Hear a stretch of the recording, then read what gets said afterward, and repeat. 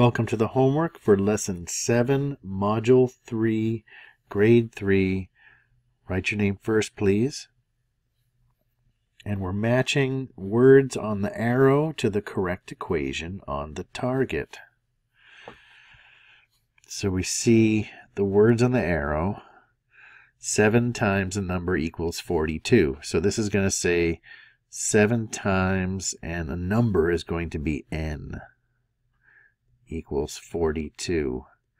That's the equation we're going to be looking for to match this up. And here we have it.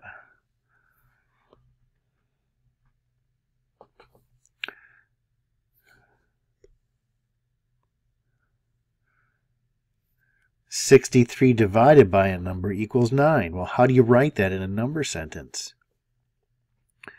63 divided by a number, we'll just reuse n for a number, and it equals 9. So where do we see that one? Here it is. Almost done. 36 divided by a number equals 6. How do we write that number sentence?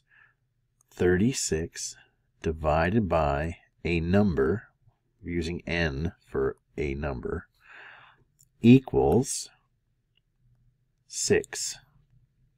Right? So that's equals, that's divided by, and that's a number.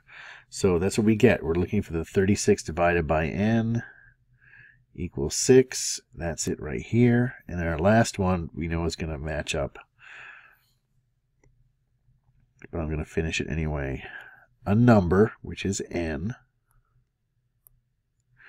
times 7 equals 21. Does it match? Yep. Just to make sure, because sometimes they give you ones where they don't all match.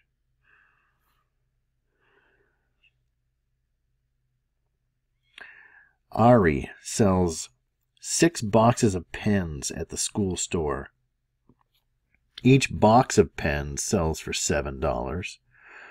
Draw a tape diagram. Label the total amount of money he makes as M. Write an equation. Solve for M. So we have to draw a tape diagram.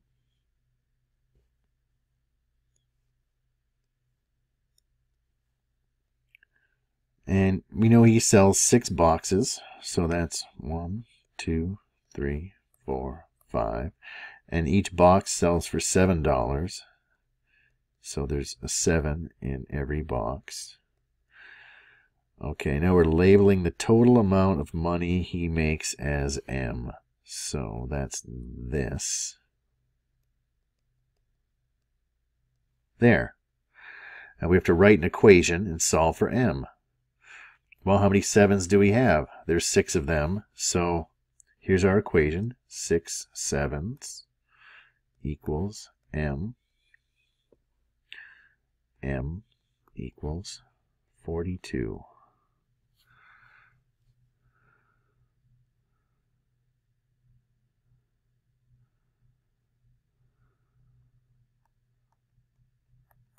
Avi makes $42. Each box contains 6 pens. Draw a tape diagram and label the total number of pens as P. Okay, so same situation. This is part 2 of the same story. So we need a new tape diagram showing that each box has 6 pens. So instead of $7 in each box, we're going to have 6 pens in each box, and there are still 6 boxes. So we need a tape. 1, 2, 3, 4, 5. That's 6 parts. And now they're going to have, instead of $7 in each box, I should have labeled the box as one box up here. 1 box, 6 pens.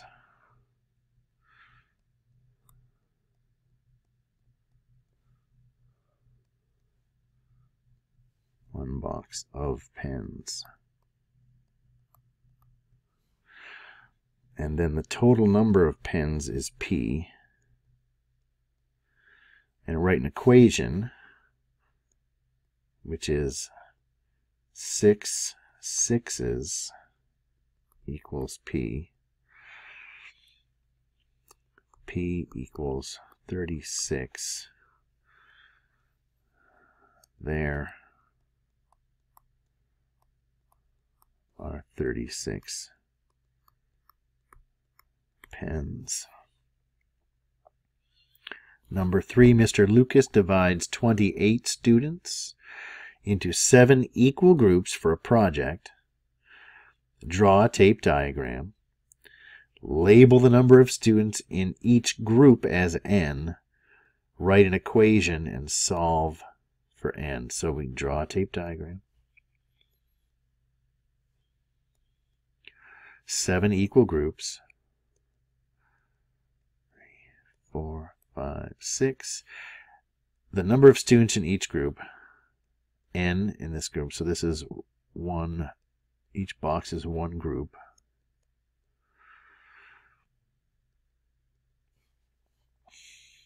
Each group has n students in it. And we know that the total number of students is 28.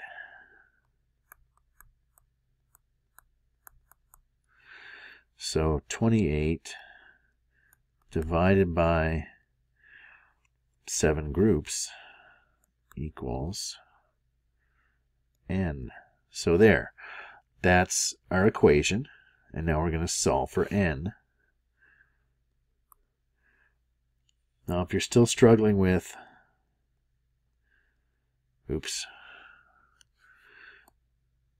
division, and most third graders probably are, think of this as a missing factor problem. So it's really the same as 7 times something, or 7 times n. It might be easier to think of it as 7 times n equals 28. And then you'd be, oh, it's got to be 4. It might help. Sometimes it's just easier to see it differently and you can remember it. So n equals 4. I've just said it. And then our statement is there are 4 students in each group.